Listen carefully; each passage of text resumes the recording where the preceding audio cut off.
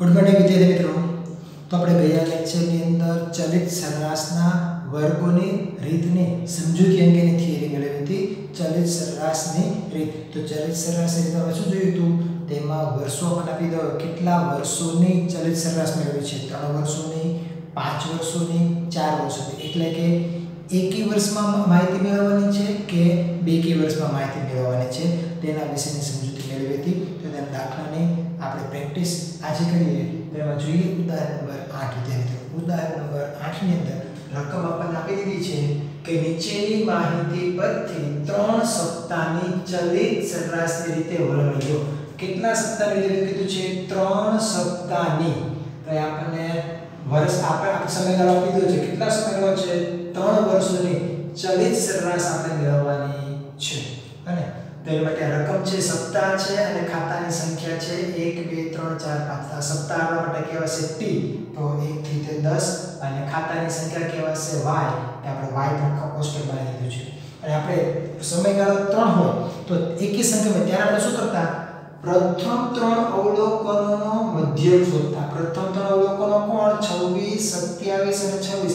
તો આ ત્રણે ત્રણનો સરવાળો કરવાનો અને ભાગ્યા 3 કરવાનો, અને જે જવાબ આવે એના તમે કેન્દ્ર સ્થાન કોણ કહેવાય? y2, તો એની સામે અહીંયા લખવાનું આવે। અને પણ આપણે પ્રથમ ગણતરીને સરળ બનાવવા માટે આ ત્રણનો સરવાળો કરીશું। તો પ્રથમ 3 અવલોકનોનો સરવાળો, 3 સપ્તાહનો ચલિત સરવાળો, આ 1 2 3, આ y1, આ y2 અને y3, આ ત્રણે ત્રણ સંખ્યાનો સરવાળો કરીએ અને સરવાળો ક્યાં લખવાનો? કેન્દ્ર સ્થાને। કેન્દ્ર સ્થાન કોણ છે? y1, y2 અને y3, વચ્ચેનો કોણ કહેવાય? 2। આ ત્રણ સંખ્યાનો આપણે સરવાળો કરવાનો છે। તો આનો વચ્ચે કોણ કહેવાય? 27। આપણે લખી શકાય 26 + 27 + 26 કરો જોઈએ। 26 + 27 + 26 કેટલા લખી શકાશે? 79। હવે શું કરવાનું છે વિદ્યાર્થીઓ? હવે કયા આપણે y1 y2 y3 નો સરવાળો કરીએ છીએ। તો હવે y1 y2 y3 ને પણ y2 y3 y1 આ ત્રણનો ઉપરની સંખ્યા છોડી દેવાની, આ ત્રણનો સરવાળો, ત્યાર પછી આ ત્રણનો સરવાળો, પછી આ ત્રણનો સરવાળો, આ ત્રણનો સરવાળો 27 + 26 + 25। તો આ ત્રણનો સરવાળો કરીએ તો વચ્ચેની સંખ્યા કોણ કહેવાય? 26। તો અહીંયા સરવાળો લખવાનો છે। પણ વિદ્યાર્થીઓ આપણે આ રીતે નહીં લખીએ, આ 27 + 26 + 25 આ રીતે નહીં લખીએ। આ રીતે લખશું તો પણ ચાલશે, પણ આપણે આ રીતે લખવાનો પ્રયત્ન કરીએ। આપણે 79, અને આપણી પાસે આ ત્રણ સંખ્યાનો સરવાળો તો છે જ, 26 27 અને 26 આ ત્રણ સંખ્યાનો સરવાળો છે। તો હવે આપણે આ ત્રણ સંખ્યા લેવાની છે, એનો મતલબ કે 26 લેવાના નથી। તો આ ત્રણ સંખ્યાના સરવાળામાંથી ઉપરની સંખ્યા બાદ કરી નાખો, 26 બાદ કરી નાખો, અને નીચેની સંખ્યા કોણ નવી આવી? 25 ને આપણે ઉમેરી દઈએ। તો હવે આનો કેટલો હશે?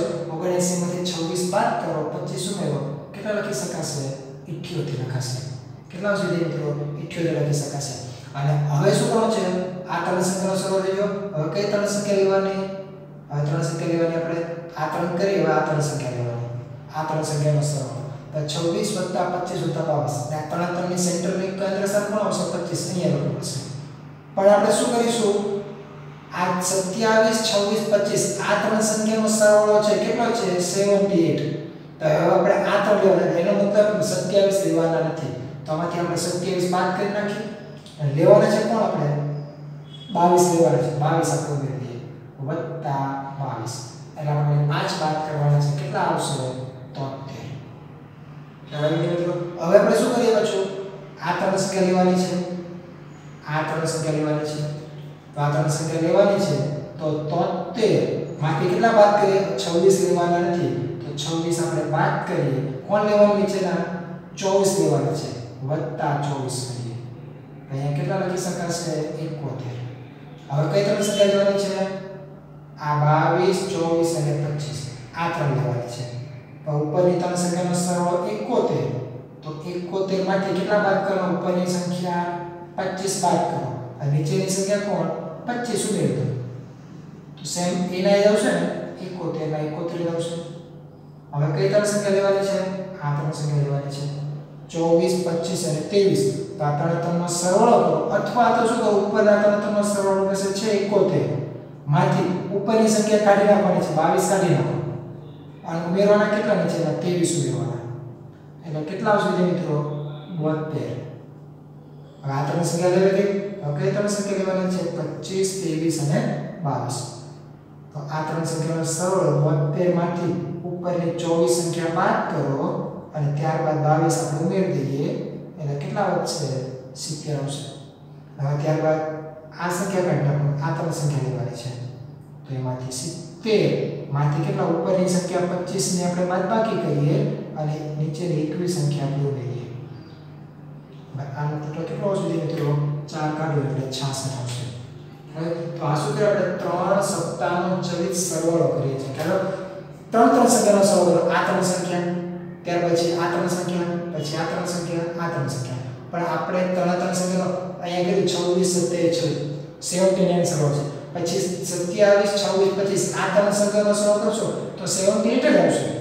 પણ આપણે શું કરીએ ત્રણ સંખ્યાનો સરવાળો નથી કરતા.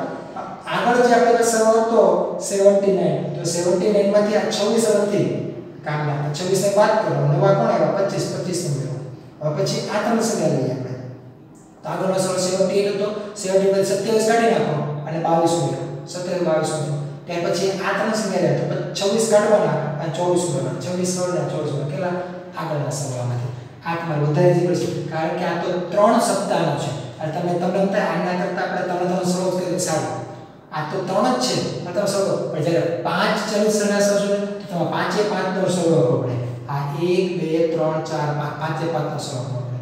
પછી આ 5 એ 5 નો સરવાળો કરવો તો ત્યારે તમારે આ જ રીતે ધારી કરવી પડે. એટલા માટે અત્યારથી જ એની પ્રેક્ટિસ કરતા આવવાનું. હવે સરવાળો કરીએ છીએ હવે એની સરેરાશ મેળવવાની છે તો આપણે 79 ડિવાઇડ બાય 3 પછી 78 ડિવાઇડ બાય 3 73 દરેકની સરેરાશ મેળવવાની છે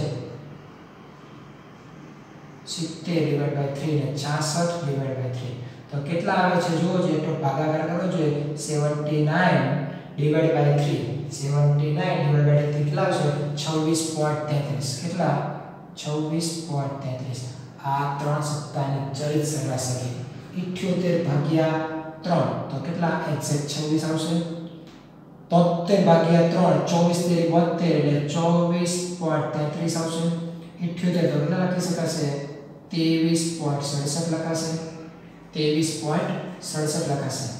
પછી અહીંયા 71 ભાગ્યા 3 તો અહીંયા પણ 23.67 72 ભાગ્યા 3 એટલે 24 આવશે 70 ભાગ્યા 3 કેટલા લખાશે 23.33 લખાશે અને 66 ભાગ્યા 3 22 તેરી 66. તો આ થઈ 3 સપ્તાહની ચલિત સરેરાશ જેને આપણે વલણ કહી શકાય. પરીક્ષામાં ફક્ત તમારે આટલું જ કરવાનું છે પુસ્તકો તૈયાર કરવાનું છે 3 સપ્તાહની ચલિત સરેરાશોની ગણતરી ફક્ત વડી લખી દેવાનું અને ત્યારબાદ આપણો આન્સર કહેવાશે અને પરીક્ષામાં 5 માર્ક્સ આપવાનું છે. કોઈ પ્રકારના સૂત્ર ફક્ત સરવાળા બાદબાકી ભાગાકાર કોઈ સૂત્ર ઉપયોગ કરવાથી પરીક્ષામાં 5 માર્ક્સ આપવું ફરજિયાત પૂછે છે. તો સેમ તેના જેવો દાખલો સ્વાધ્યાય 4.2 પ્રશ્ન 1 છે કે કંપનીના વેચાણની માહિતી પરથી શું છે 3 વર્ષીય ચલિત સરેરાશો વડે વલણ મેળવો. 3 વર્ષીય ચલિત સરેરાશો વડે વલણ મેળવવાનું છે. રકમ આપી દીધી છે વર્ષ 2 6 7 8 9 10. તો પ્રથમ ખાનું બનાવે છે વર્ષનું. આપણે વર્ષને આપણે કઈ ધારણા કરીએ છીએ 1 2 3 4 તો સમય t બરાબર 1 2 3 4 5 6 10 લઈ લીધું. અહીંયા ઓલરેડી આપણને 1 2 3 4 5 આપી દીધા હતા. અહીંયા વર્ષ આપેલા છે 6 7 8 9 તેની જગ્યાએ 2 6 ને આપણે સમય 1 ધારીએ 2 7 ને 2 ધારેલા કરી દઈએ છીએ પ્રમાણે. અને વેચાણ એટલે y ની કિંમત મળી દીધી. અને હવે આપણે શું મેળવવાનું છે તો 3 વર્ષીય આ આપણું હેડિંગ છે કે 3 વર્ષીય ચલિત સરેરાશોની ગણતરી કરો. તો પ્રથમ તો આપણે 3 વર્ષીય ચલિત સરેરાશોનો સરવાળો કરવો પડશે. અહીંયા સરવાળો કરીએ કે 3 વર્ષીય ચલિતનો સરવાળો 3 વર્ષીય ચલિતનો સરવાળો અને ત્યારબાદ છેલ્લા ખાનામાં શું આવશે સરેરાશ 3 વર્ષીય સરેરાશ 3 વર્ષીય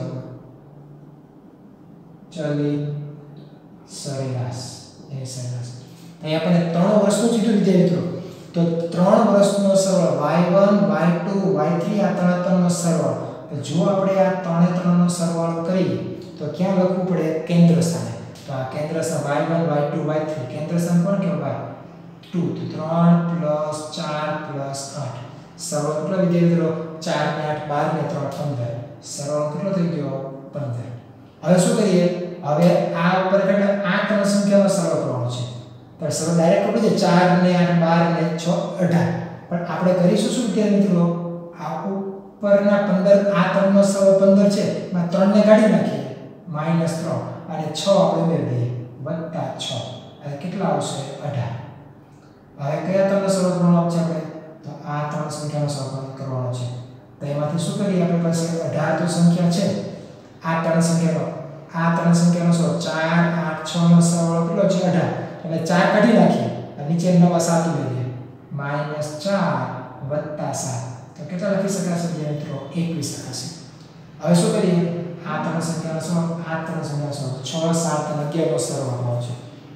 તેમાંથી 8 ને કાઢી નાખીએ 11 ઉમેરીએ આપણે કેમાંથી 21 માંથી 8 બાદ કરો +11 આપણે ઉમેરીએ એટલે 3 ઉમેરાશે આવશે 24 હવે કઈ સંખ્યા 7 11 9 નો સરવાળો તો 6 કાઢી નાખો અને 9 ઉમેરો તો 24 - 6 + 9 એટલે આવશે 24 ને 3 27 હવે 11 9 એટલે 10 નો સરવાળો તેમાંથી 27 માંથી કેટલા 11 કાઢી નાખીએ આપણે 27 કેટલા 7 કાઢી નાખીએ ઉપરના અને 10 આપણે ઉમેરીએ +10 એટલે કેટલા આવશે 30 હવે કોનો સરવાળો કરવાનો છે 9 10 અને 14 તો 30 માંથી 11 કાઢી નાખીએ અને 14 ઉમેરીએ આ 3 જ ઉમેરાશે એટલે આવશે 33 અને ત્યારબાદ 10 14 અને 12 તો 33 માંથી 9 કાઢી નાખો અને 12 ઉમેરો એટલે આવશે 36 ખ્યાલ આવશે તો હવે શું કરીએ આપણે આ સરવાળો આવીએ છે હવે સરેરાશ મેળવવાની છે એટલે 15 ભાગ્યા 3 18 ભાગ્યા 3 21 ભાગ્યા 3 24 ભાગ્યા 3 27 ભાગ્યા 3 30 ભાગ્યા 3 33 ભાગ્યા 3 ને 36 ભાગ્યા 3 તો 15 ભાગ્યા 3 કેટલા લખી શકાશે 5 3 × 5 = 15 અહીંયા 6 7 8 9 10 11 અને 12 તો આ ગયો 3 વર્ષની ચલિત સરેરાશ આવી ગઈ વિદ્યાર્થીઓ એકદમ સિમ્પલ દાખલો છે આ જ વસ્તુ છે પરીક્ષામાં 5 માર્ક્સના દાખલા પૂછે છે અને આપણે મર્યાદા જોયા કે એમાં વર્ષની શરૂઆતમાં અને અંતના વલણ મળતું હતું જો શરૂઆતનું 2006 અને અંતનું 2015 નું વલણ મળતું હતું જેની મર્યાદા છે જે મર્યાદામાં ગેરલાભમાં આપણે જોઈ ગયા શરૂઆતના અને અંતિમ વર્ષોનું વલણ આપણને મળતું નથી એની મર્યાદા છે જો અહીંયા પણ વલણ નથી મળતું અંતિમ વર્ષોનું પણ વલણ મળતું નથી વિદ્યાર્થીઓ ખ્યાલ આવે છે તો આ દાખલા આપણે જોયા 3 વર્ષે સમયગાળો કેટલો હોય 3 વર્ષનો હોય એટલે એકી સંખ્યામાં આપેલો હોય ત્યારે હવે બીજા નવા દાખલા આપણે સમયગાળો 5 વર્ષનો આપેલો હોય અને તો એ નવા લેક્ચરમાં જોઈશું થેન્ક યુ